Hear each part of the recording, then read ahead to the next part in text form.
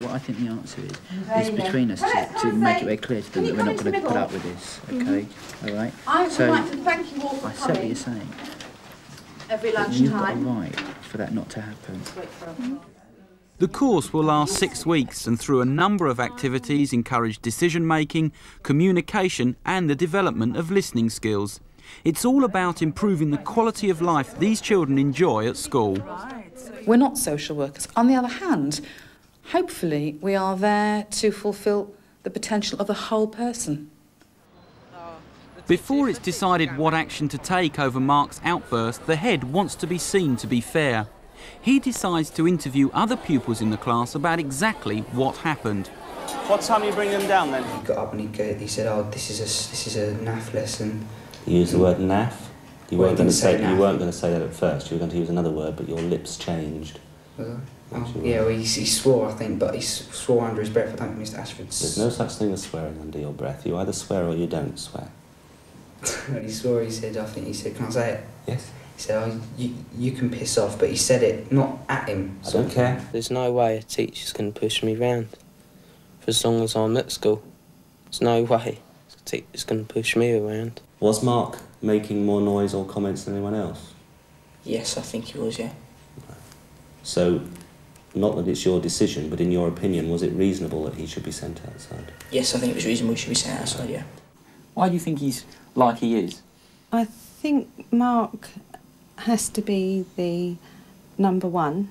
He doesn't really like discipline, but as I said to him, we have discipline all our lives.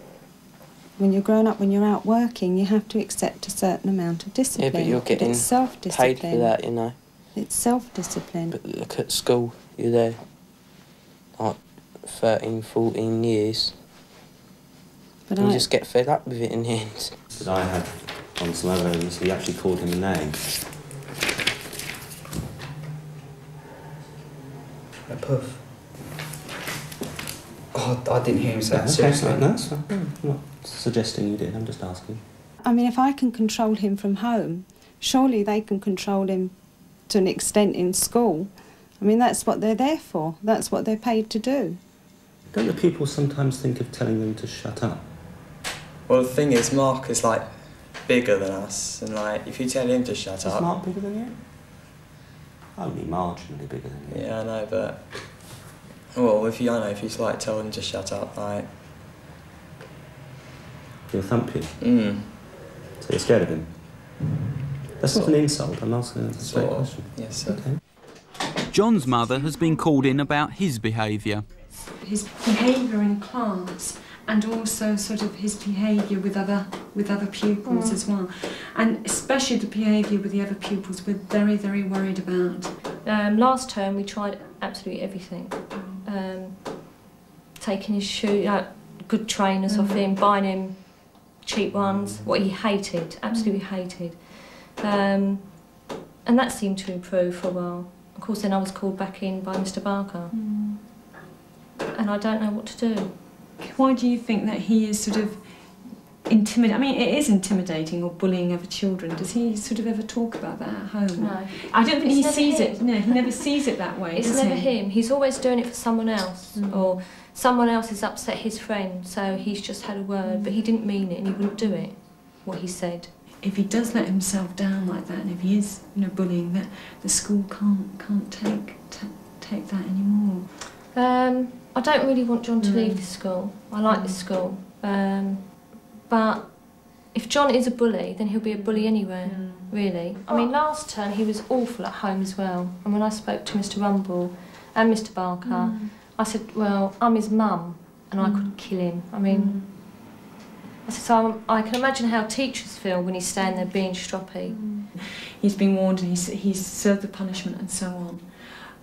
It is up to John now, really. And it's very nice to meet you, and you do seem very supportive. It's good to have that backing. If you find decision-making normally hard, I do sometimes. But The social skills group is into its 3rd session. For Matthew, the progress has been slow but noticeable. Well, Matthew's had one. Do you not want a tree? Well, you might have a bit of your one. Yes. But you can't. You won't. You'll be. You'll have to agree with whatever other people decide. Do you set that, Matthew? Yeah? With good heart? Yeah. But for Bina, there's been a transformation. You've got to be really strong because you really want this pen back. A few weeks ago, Bina would not say one word. Bina, would you like to make a suggestion? What you would like?